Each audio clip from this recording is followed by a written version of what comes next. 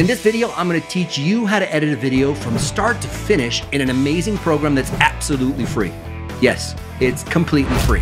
And I'm gonna do it in 10 minutes. I'm gonna teach you everything you need to know from getting your footage into the program, slicing it up, adding text, music, and color grading, all the way to exporting a finished, awesome video ready to share. There's no fluff, no filler. I'm just gonna give you the basics that you need to get up and running fast. First things first, let's go download DaVinci Resolve from the Blackmagic website. I'm gonna drop a link in the description below. And you'll notice there's two versions. You're gonna want the free one.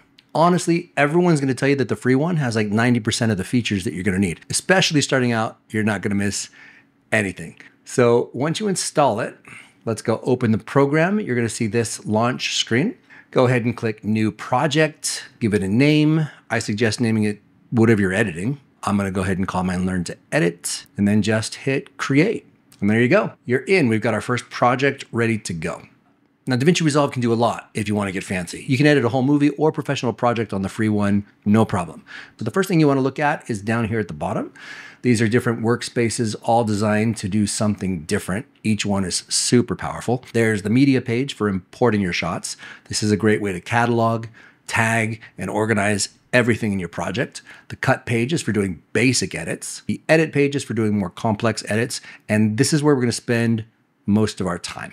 The Fusion page is for animating, visual effects, and compositing. It's like Adobe After Effects, and it's pretty awesome. The color page is for grading and making your footage look like it was filmed for a major Hollywood movie. Now, this is probably the most powerful feature in DaVinci Resolve, and it's why it's used in major Hollywood studios. The Fairlight page is for audio editing. It's got pro features like built-in ADR tools, real-time EQ, dynamics processing, immersive 3D audio mixing like Dolby Atmos. It's got full multi-track recording with precision automation.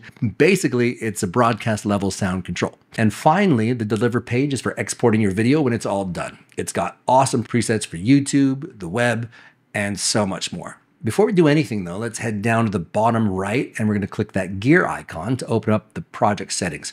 Here we're gonna set our project resolution and frame rate. Personally, I like shooting at 4K and 24 frames per second. I would set my project to that. However, a lot of you are probably gonna be using HD, in which case you'd probably choose 1920 by 1080 with whatever frame rate you personally prefer. If you're not sure, don't worry about it. I'd recommend just putting it on 30 frames per second if you don't know. And to keep it simple, we're not going to touch on anything else except for proxy media format. Just make sure it's not set as ProRes 422. That format is totally overkill for basic video previews. So I'm going to go with H.264 instead. Now click Save to save your preferences. So today we're working on a simple video and we want to keep your workflow super short. So we are going to head straight to the Edit page. We can import all of our media directly into here. All right, it's time to bring in your video clips. Just head over to the media pool on the left. If you don't see it, click the icon here and it'll pop right up. All you gotta do is just open a folder and drag and drop your file straight into the project. It's that easy. You can drag them one at a time, or you can select as many as you want, and you can drag them all at once. When you do, you might get a pop-up asking if you wanna match the project's frame rate to your footage. Now, this is what we set up in the settings a minute ago. If the footage you're bringing into the timeline is different than what you set over there, it's just letting you know that you can change it now. So most of the time, you're just gonna go ahead and click Change. You just want everything synced up. And don't worry, we can always change it later if you need to. Also, you can always drag in more videos, photos, music, or audio anytime you want. So let's get into it. We're gonna drag our first clip from the media pool straight into the timeline anywhere. It doesn't have to go right at the start. You can literally drag it in anywhere and let go. Notice how the video tracks show up in blue, audio tracks are green. If you wanna make them bigger, it's super easy to fix and expand the video and audio tracks just like this. You're gonna see the waveforms right there. It's super helpful to see these when you're editing so you can see when the audio is stopped, which is usually where you wanna make an edit. To play your video, just hit the space bar, hit the space bar again to stop, or you can click up here in the timeline ruler and drag the playhead at your own speed, forwards or backwards. You can zoom in and out by pressing Command and plus or Command and minus, depending on how close you wanna work. And at the top, you can see these preview options so you can see what kind of viewer you want. You can choose a single view or a dual view. Dual view is great because it shows a preview of any clips that you double click in the media pool, and you can also still see the timeline at the same time, which is great. You can click on different clips and you can scrub through them to see which one you might want to bring in next without leaving the timeline view at all. You can even drag that clip into the timeline from the preview window if you want. This is completely up to you and how you want to edit. I would suggest putting it on single view if you're just starting out. So if you want to resize things and move your screen around, you can drag the bars above and below the timeline to adjust the size of your tracks, or you can move the viewer and the media panes around to fit however you want to work. Now, if you're editing something like a dialogue heavy scene, turn on this linked selection here. Just make sure the audio and video stick together when you move them around, or make cuts. This is super handy. If you try to move a video of a person talking without linking the clips, you might accidentally get them out of sync. Resolve is great though, because it shows you a warning to let you know that. All right, so let's make some cuts. Grab the blade tool or press B and click where you want to cut. If you made sure to turn on linked selection, it'll split both the audio and video at once. Go ahead and hit delete to remove that section. Just don't forget to switch back to the arrow tool after so you can rearrange and you can move all of your edited clips. If you don't move back to the arrow tool, you'll probably accidentally slice things up while you're navigating. If that happens, just press Command Z to undo. Now here's a quick tip. If you just want to trim the start or the end of a clip, you can use the arrow tool and hover over the edge just like this. Drag it in or out. You'll see that white line. It shows you how much of the original clip is still available. If you've got a second clip on the timeline and you want to adjust where one ends and the next one begins, just go ahead and hover between them. You'll notice there's two arrows going left and right. Just go ahead and drag. You can also move these clips around freely, left, right. You can go up to another video track. This is perfect if you're adding B-roll over a talking head and you don't want to delete what's underneath. It's always good to keep your base layer in case you need it later. Now let's say you've got a B-roll clip like this where the video is fine, but the audio is just noise or someone else is talking that you don't want. It's a super easy fix. Just turn off the linked selection and then just click the audio all by itself and then you click delete. And you're done. Clean timeline, no extra sound we don't want. Now, let's spice things up with some music. This works exactly the same as adding video clips. I've got a music file here from artlist.io, and I'm going to drag it straight into the media pool. You can double click it to preview it, and you can listen back if you want. And also, you can just drag it directly into the timeline from the preview window. I'm going to go ahead and drop the track right at the beginning of the edit. So it starts with the first camera shot. Let's press play and see how it feels at the beginning. It's too loud. So just like our talking head track, you can expand the audio track to see the waveforms more clearly. You'll notice a faint white horizontal line across the clips. That's your volume level. Just go ahead and drag that up to make it louder, or you can drag it down to make it quieter. For music under dialogue, I recommend keeping it around -20 to 25 dB.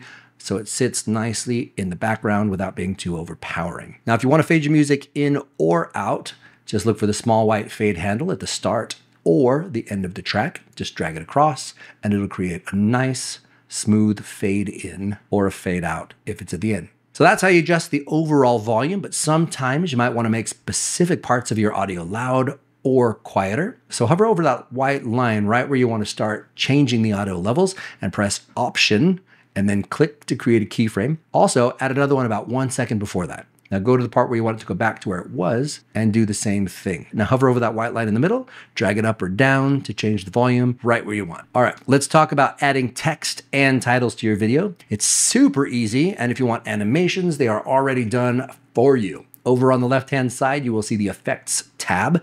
If you don't see it, click up here, and you'll see a section on the left called Titles. Now you got a few options here. If you hover over and scrub left and right with your mouse, you'll actually see a little preview of the animation, which is super helpful before you commit to anything. Once you find the text style that you like, just drag it straight onto your timeline and make sure you place it above your video clip. I always like to zoom in a bit here so I can really see what's going on.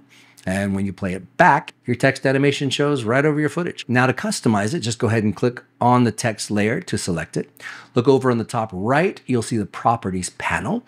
If you don't see the Properties panel, just click right here and you can type in your own text. And of course, you can change the font, the color, the size, everything you'd expect. There's a few more adjustments you can make, but that's the basics of it. Next up, transitions. You don't have to use transitions if you prefer to make really hard cuts, but if you do want to add a bit of movement between clips, again, we're going to go to the Effects tab, but this time scroll down and select Video Transitions. You're going to see a ton of awesome ones in here. And again, same as with the titles, you can hover over it, and you can slide to the left and right to preview what it will look like on your clip. To add one, super simple. Just drag and drop it onto the start or the end of your clip. It'll apply automatically. If you got two clips side by side and you want to place it right in the middle of them, you can just drag your transition and drop it right between them and it'll do its thing. Now the next tab is the Fusion tab, and I'm not even gonna open that can of worms in this video. It's for more advanced VFX, and honestly, if you're just getting started, I'd recommend you just skip it for now. We'll stick with the built-in effects on the edit page. They'll do more than enough to make your videos look pro.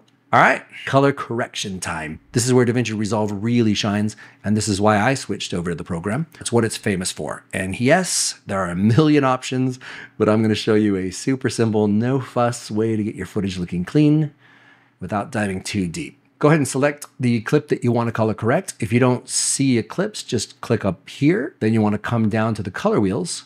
Now, the first thing I usually tackle is the color temperature, especially if your footage looks a bit too blue or orange, just slide it until it feels right.